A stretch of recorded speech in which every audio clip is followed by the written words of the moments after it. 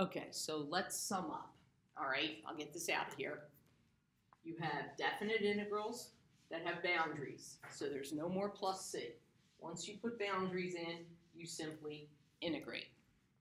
You have graphs where you're saying the top curve minus the bottom curve.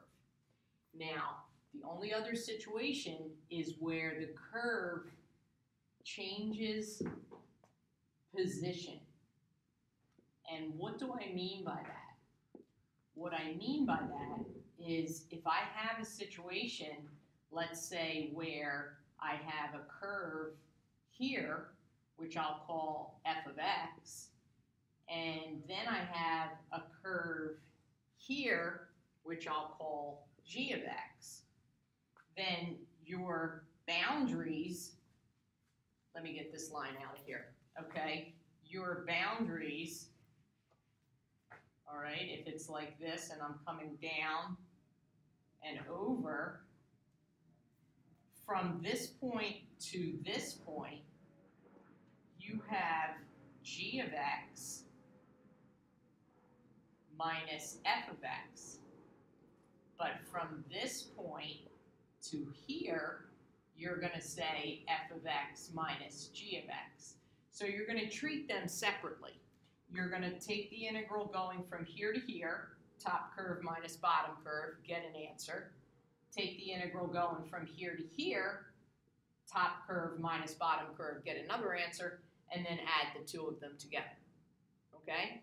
That's the only situation, and usually it's going to be where you have a cubic polynomial equation. Otherwise, it should be straightforward. The other example that you might have to think about a little bit is if you're finding area and it looks like this, okay? In this case, your top curve is going to be the line y equals 0, and this would be your bottom curve. So you would be saying 0 minus the bottom curve. If you get a negative answer when you're doing area, you're incorrect.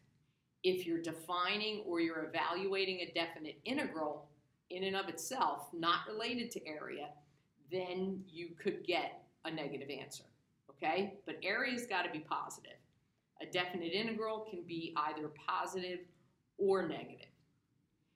That pretty much sums up everything with the area. Now, for those of you that were not here when I did integrals for natural logs, you want to try to keep in mind that if you're integrating anything in this form, whether it be 1 over x dx or 1 over u du, when you resubstitute in, this will automatically be the natural log of x plus c or the natural log of u plus c.